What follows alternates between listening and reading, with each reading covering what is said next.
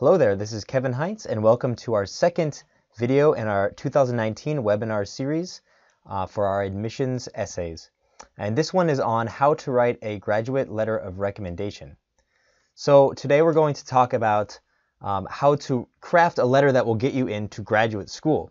And we'll go through a lot of details about writing the letter, whether you are the person writing it or the one asking a referee to write it. And if your referee needs some help, you can send this video to them. So before we get started, I want to tell you a bit about Wordvice and our services. We edit all kinds of admissions essays. That includes the statement of purpose, this letter of recommendation. We get hundreds of these every admissions season.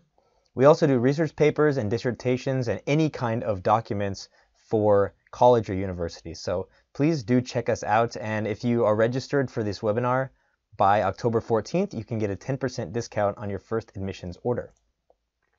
So I want to go through some of the content we'll be discussing.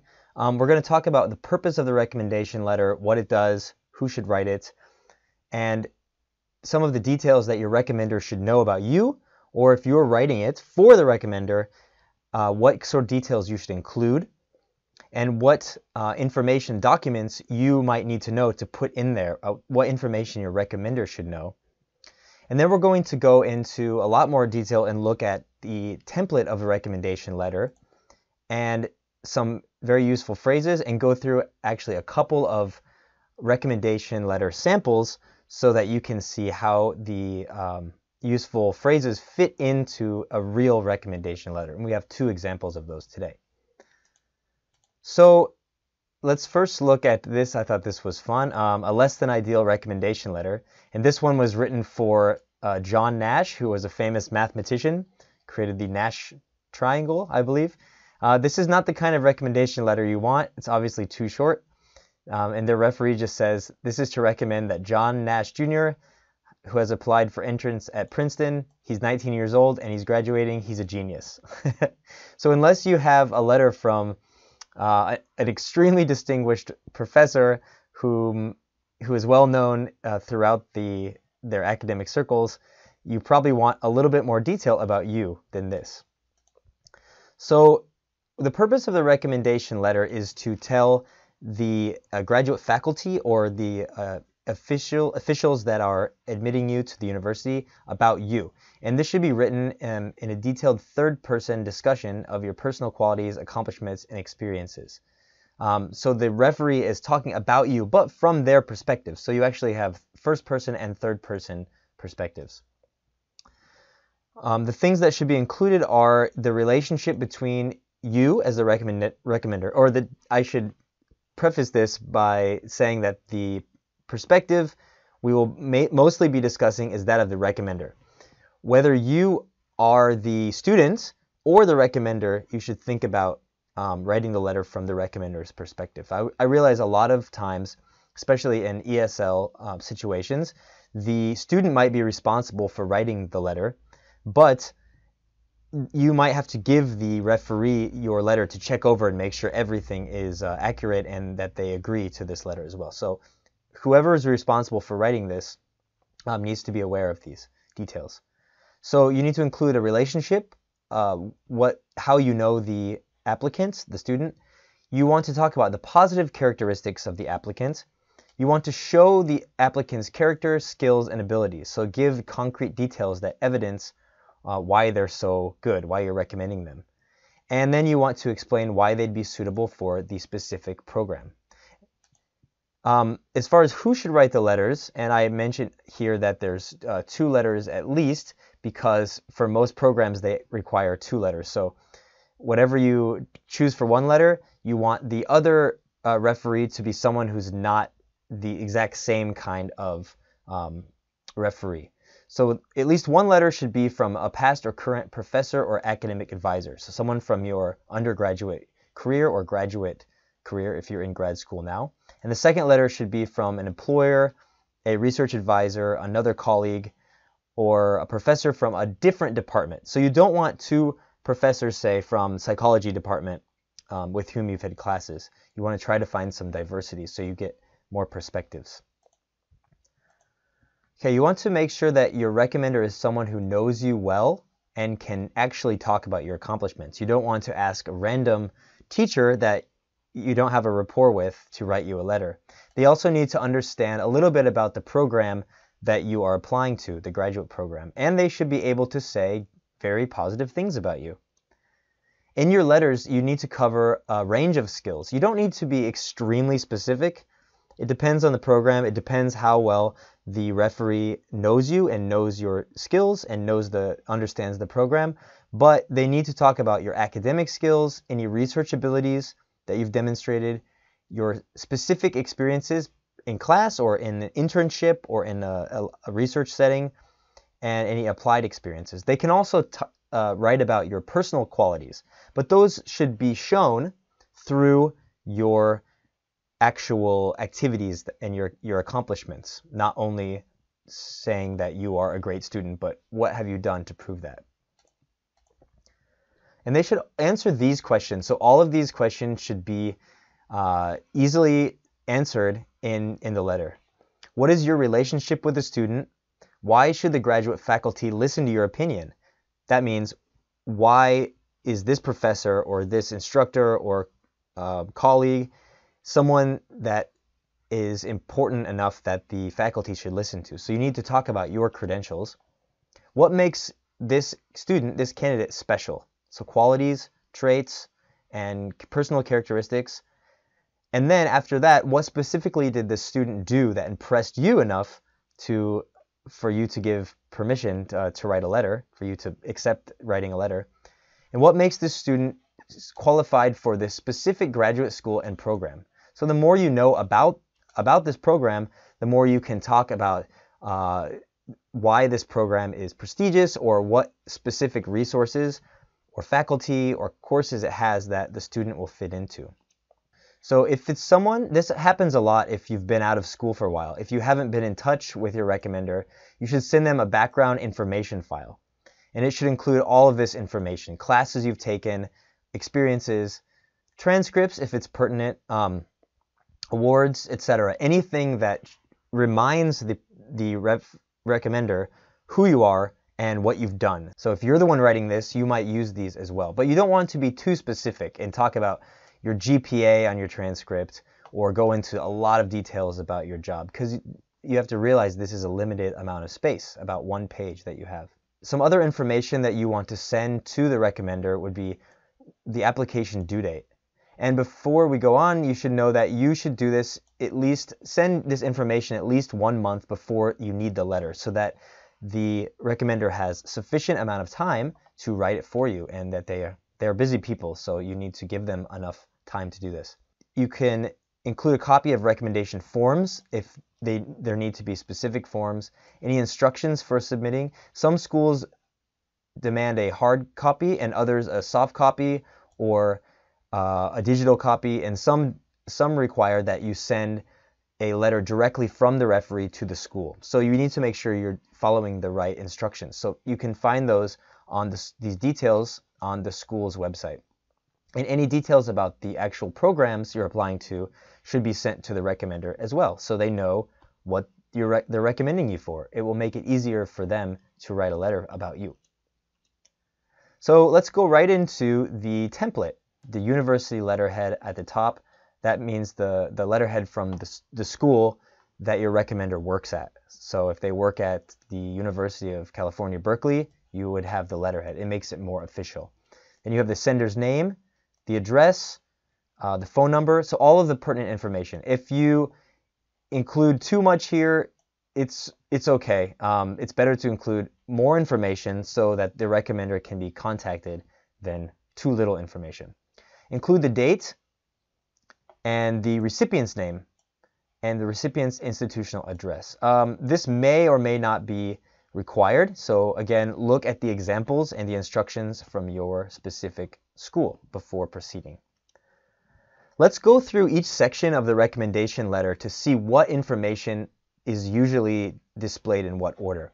We start with a greeting. So that is usually dear, and then the name, if you know the name of the graduate faculty, Dear Professor O'Shaughnessy, or to whom it may concern. This is a very common one because we don't know exactly to whom the letter is going. Or it could be to the graduate faculty of this university. If your recommender knows which university you're applying to, then use the specific university. If you're applying to multiple universities, make sure that you put the correct university and department or program on the greeting. The first paragraph, the opening paragraph, is where you often will state your position and establish your relationship with the student and give your general assessment of the applicant. So this is sort of your thesis of the letter. It is my absolute pleasure to recommend student's name for admission to sociology program at UC Berkeley. So all these phrases underlined in green are useful phrases that you could actually pretty much copy and paste into your letter because this language is recycled or used a lot to structure these sorts of letters. In the second paragraph, you're going to start discussing positive traits, positive skills, and maybe even showing evidence of the trait or skill and talking about anecdotes or short stories that demonstrate the student's trait. For example, if the student is hardworking, you can discuss what they've done in your course to show that they're hardworking. Here's an example. Jane has excellent communication skills. Her written work is both clear and concise, as well as interesting to read. Okay, so the main trait is communication skills. The evidence is her written work is clear and concise. If this recommender goes into more detail, she might discuss a specific work that is clear and concise, perhaps a certain paper that she worked on. And this establishes a closer connection between the recommender and the applicant. And moving on, you can continue to talk about skills and traits and further evidence of these skills. So each paragraph, as we discussed in other essays, such as the SOP, you need to structure this with a kind of main topic followed by supporting details. So this paragraph might start, at a personal level, Jane is a well-disciplined, industrious student with a pleasant personality. Okay, she went well beyond the course expectations. So, and in this paragraph, the author might discuss how the students showed that they're well-disciplined and industrious and pleasant. And then finally, and there could be another paragraph, but these are usually 1 page in length. They don't usually exceed a page, maybe a page and a half. So you aren't able to go into too many anecdotal details. It needs to be concise. But in the final paragraph is where you summarize and clearly recommend this candidate to the school or program. You restate that this student is someone you want to recommend. So here's an example. Jane is unquestionably an exceptional candidate for graduate study in the anthropology program. Jane's work in developments in anthropology suggests that she would greatly benefit from the opportunities for intellectual development provided by a sustained period of graduate study. There's a lot of ways to link the student and the graduate program. This is one way. But this goes at the end. It's like your conclusion, your summary statement. You can also include a closing line to remind or a call to action to remind the reader what that you are writing this letter for a very specific purpose.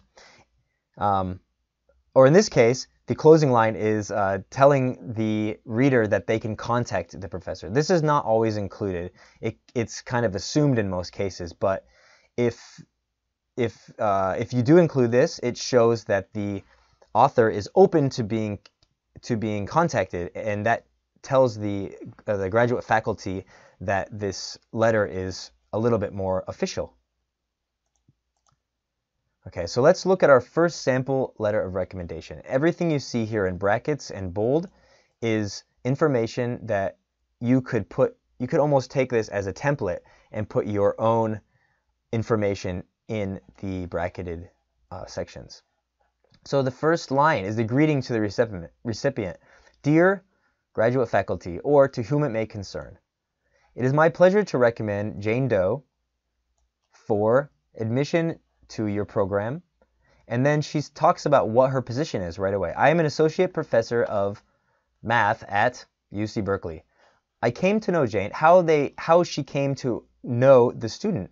So as you can see in this template, this sample, it's right at the beginning. So position, what is the relationship between the author and the student?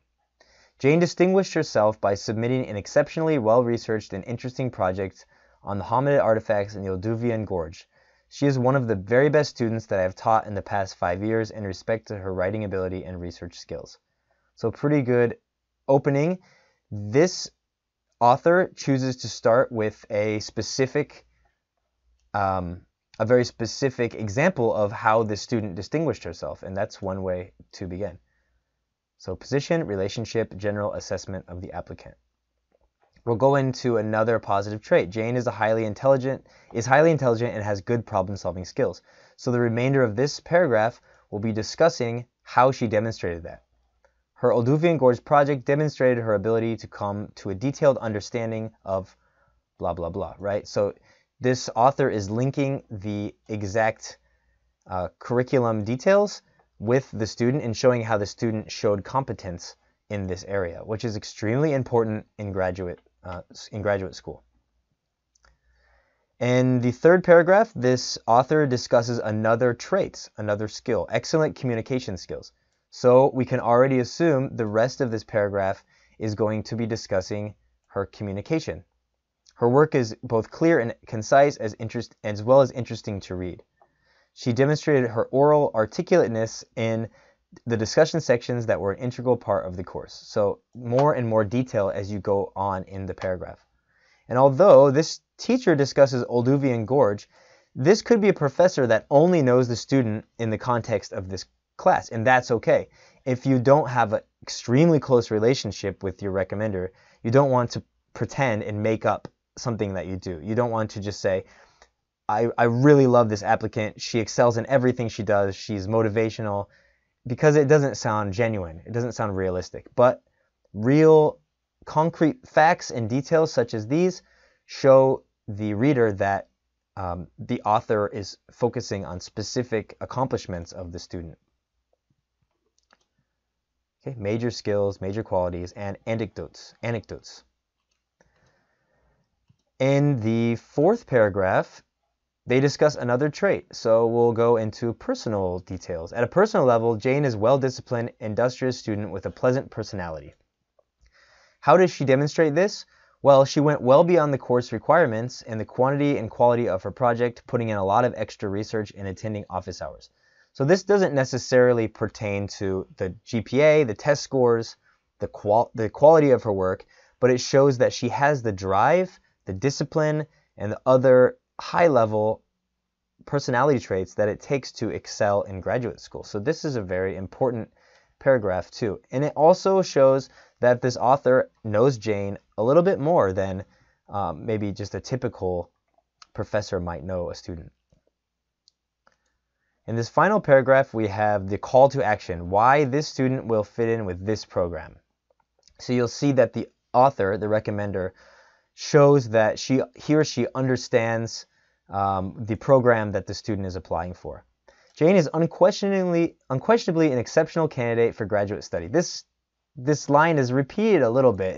It's a little changed a little bit throughout the essay, but that's okay. This is sort of a reiteration, just a reminder that this letter is for the purpose of recommending you for a program.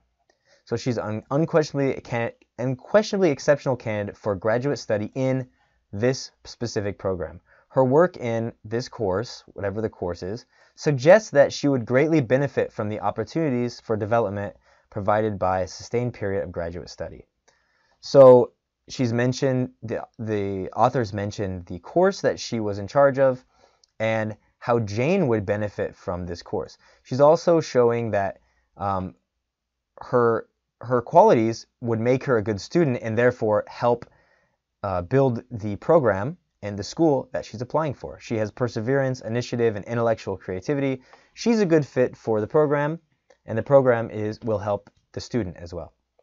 And then finally, in a separate line, we have the closing. If I can be of any further assistance or provide you with further information, do not hesitate to contact me. This is template stuff. You could copy and paste this. This doesn't really change much from letter to letter. Okay, so you'll see in the next essay that we look at that it has the similar structure, but it might be a little bit shorter or a little bit lower on details, but it has all of the parts there. But first, let's look at some useful template phrases that you can plug into your recommendation letter. Use these template phrases to clearly and naturally express your support.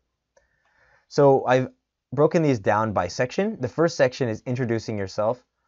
And these are just some of the ways to do it. You don't have to use these, but as I've mentioned, there are a limited number of phrases that you see in these kind of letters.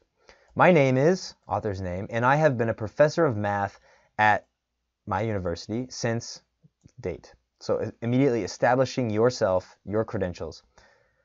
You could also write, I write to you today to proudly express my support for the student in applying to your prestigious university.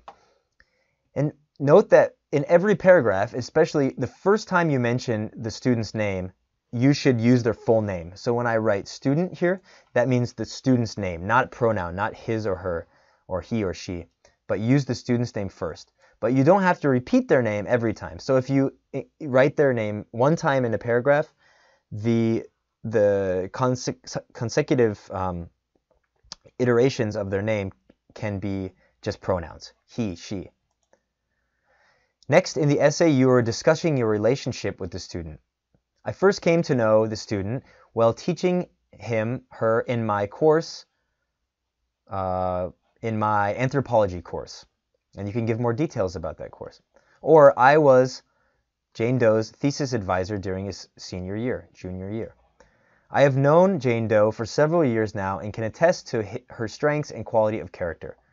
And I've put these in template statements because there's not a lot of detail, right? You have to fill in the detail after you write these, after you put these template statements in. You have to put the concrete details in. In the next section, next paragraph, you could discuss their positive traits. Jane Doe has excellent communication skills. How? Give the details. She is a highly intelligent and competent student who excels in many areas. What are these areas? How does she excel?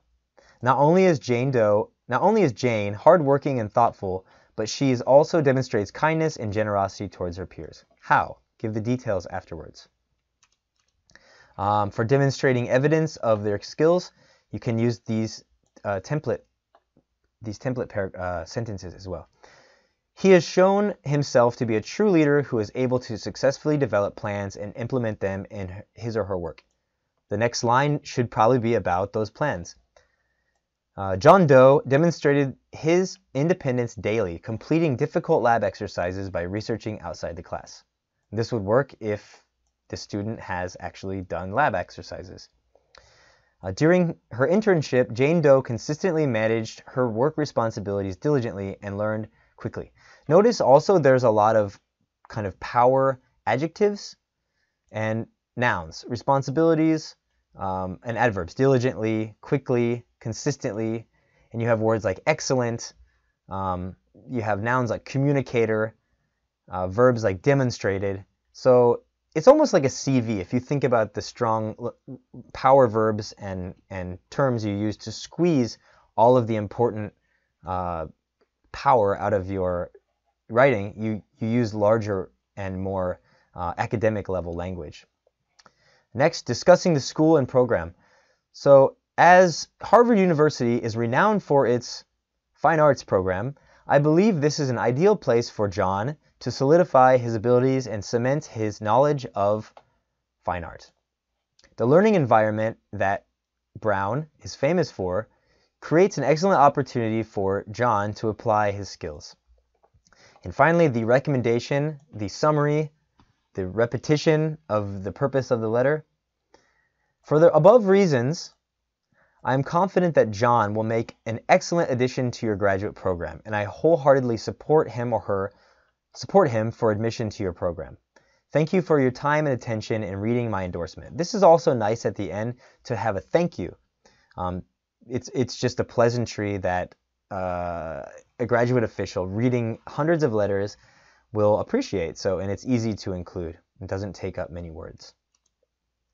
Okay, so let's look at one more sample, and I have numbered these so you can see that each part is in line with our previous samples.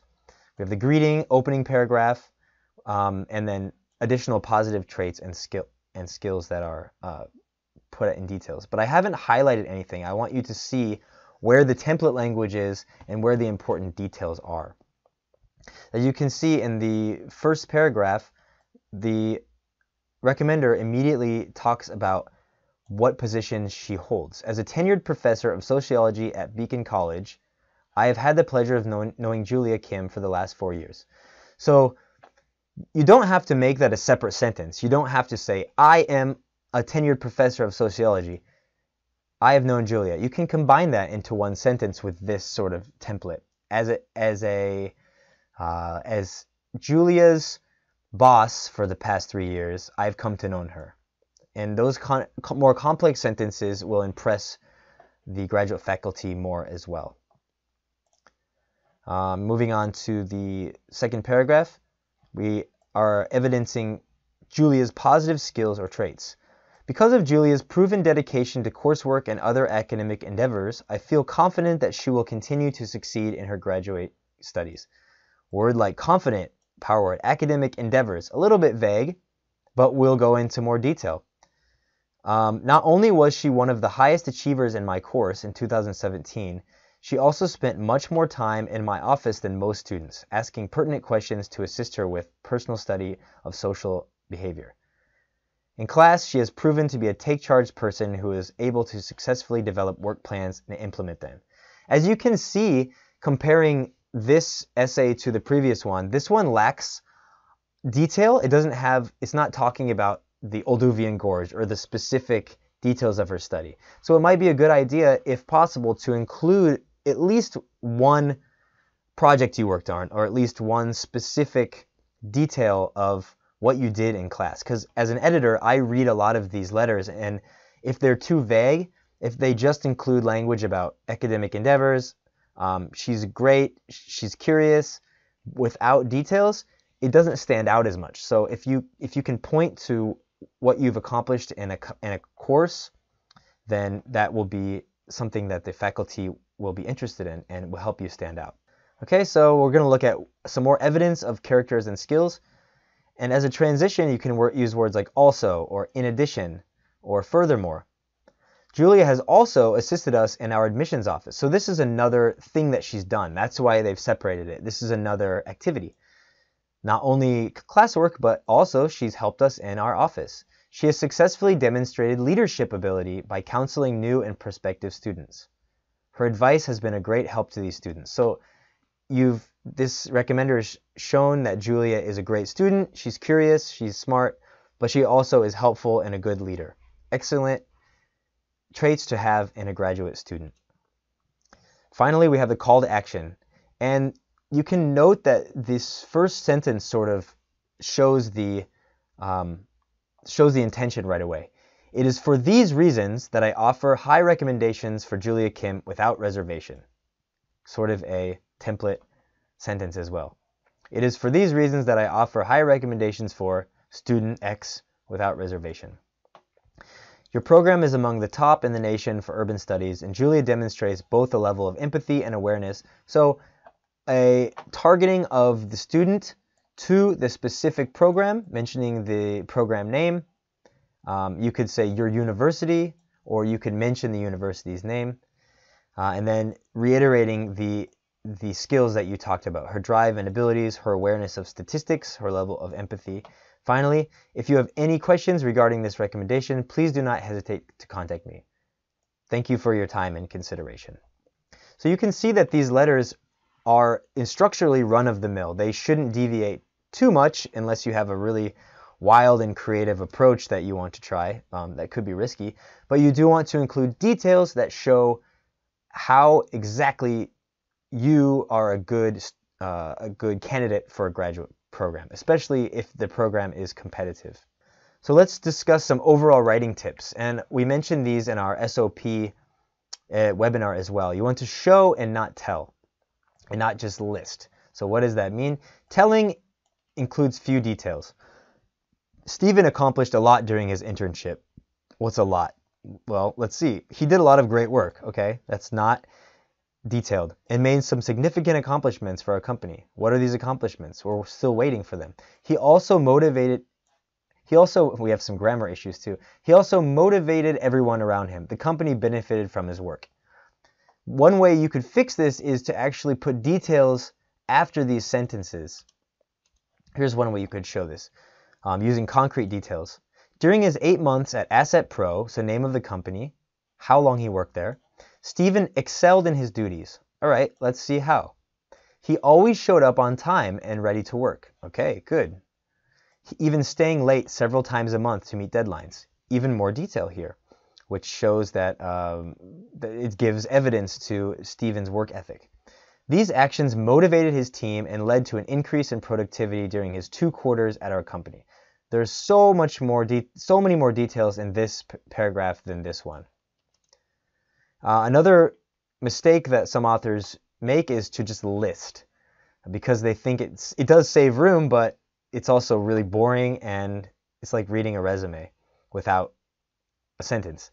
Stephen brings many professional skills to the table, including, we're going to see a list here, computer skills, internet know-how, research acumen, business sense, common sense, planning, and building relationships with coworkers. One way to fix this is to cut a couple of these out, a couple of these skills, and show in a smooth and natural way how they fit into Stephen's performance.